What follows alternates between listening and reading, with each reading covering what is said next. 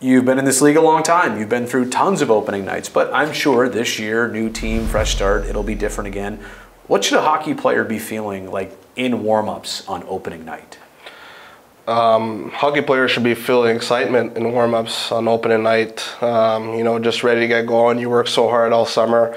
You know, you have obviously a long, grueling training camp. So once you finally get to the first game, you know, first of 82, you're just feeling excitement, ready to go, and you know, looking forward for a big win. When you get tapped on the shoulder for the shootout, at what point should you know the move you're going to try?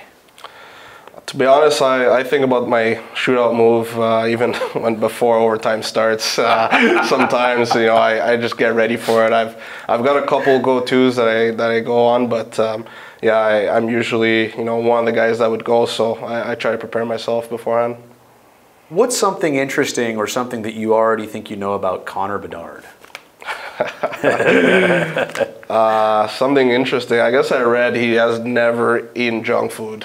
So I saw that too. That's kind of crazy, but you know, maybe when he leaves home and away from his parents, he might try something. NHL might change him. Look, this is fascinating, right? I think even players in this league are just kind of paying attention. They're interested. I mean, this happens every couple of years that a player's got this much buzz around them. Are you interested in seeing how it goes for him? No, 100%. Every year, I look forward to seeing the top draft picks play, you know, their game, and just seeing their development and seeing how they adapt to certain situations. But obviously this year is a generational talent. I don't think there's been so much buzz since probably McDavid or Matthews. So yeah. Looking forward to wish him all the best, and he's obviously he's got to have a great you know, core around him for sure in Chicago. When you're a West Coast hockey player on a 5-game, like 2-week East Coast road trip, what's your pro tip for surviving? What's your travel tip? A lot of sleep for me. I'm a big napper, so you know, get to sleep early, get some naps in, and a lot of good food. You know, there's a lot of good restaurants in these cities, so might as well just travel around and see what's out there. When you're giving a speech, or whether somebody else is, a teammate or a coach, in a dressing room, in a pregame, or during an intermission, what are some good ingredients of a speech that you'd want to hear? Something that makes a difference? Probably just kind of not talking about, you know, the game itself, but trying to motivate the boys in a different way. Just you know, trying to be yourself, and you know, just giving tips that you know, just be confident and little things like that. I mean, you don't need to say too much. I don't think in the locker room, guys will listen either way, and you know, guys are good motivators that way, I feel like. You talked about Jumbo a little bit too. I'll add Patty into this next question. The fact that these guys were here for so many years as players made such a difference here. Went their various ways for the end of their careers, but now have chosen to come back in a helping capacity. What does that mean for the franchise? Yeah, it means a lot, especially those two guys, you know, first ballot Hall of Famers. You know, just to be around us, you know, we're going to continue to learn, continue to grow from these guys. Obviously, just, you know, they're coming in here and they don't have to be here. You know, they've had, you know, long, successful careers. They can, you know, go wherever, but they decide to come back here and help the boys out, which is huge. And, you know, it really makes you think, you know, what's going to go on after your career. But, you know, just very, very blessed and, you know, happy to have those guys around for sure. You're a veteran guy on this team, so you know what GQ magazine is, right? Yeah. All right, so I asked everybody this question. You're kind of the front runner with the boys here. If one Shark had to be on the cover of GQ, a lot of guys said Anthony Duclair. Is it you, or who is it on this team?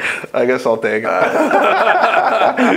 Right? Like, yeah. Pride in your presentation, yeah, right? Yeah. Appearance, style. Appreciate that, boys. Thank you. Yeah, there you go. Tell us about the hockey stick you use. It's so specific to every, you know, skater's wants and needs. I mean, just give us the nuts and bolts, the brand, the curve, the flex, what you do with the knob, how you tape it. How does it go? I guess I'll start with the knob. I use grip tape. It's just a standard grip tape on my knob, and then I go black tape. I've gone white and black throughout my career early on, but you know, past couple years I just stick to black. No matter what's going on, and yeah, I'll go. I know some guys go toe to heel, but I go heel to toe. Just simple, classic. Using Bauer stick, the new Vapor. I guess 2X. What else? I guess my curve is called the Hossa curve, which was actually one of my favorite players growing up, Marian Hossa. So yeah, that's about it. Flex? Flex 85. All right. Favorite hockey accomplishment of your career so far?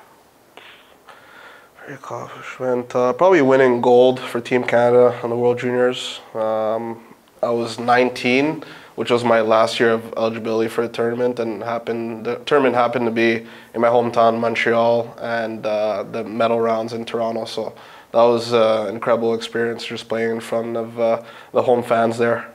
Are you a Halloween guy? Not really, but I kind of have to be during the season. Have you ever had a really good costume?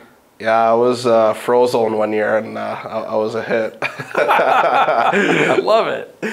All right, last one, and I know you're new to the group, but you understand where the Sharks have been. What's something this team can show people or prove to people this season? Prove that we can, play against anybody. I think it's going to be very key to just believe in ourselves. That's something that we're going to have to implement in this team. There's obviously a lot of new faces in the locker room, but once we get the chemistry, going, all four lines and the deep pairings, get used to each other, I think if we just work hard and believe in each other, we can, surprise a lot of people each and given night.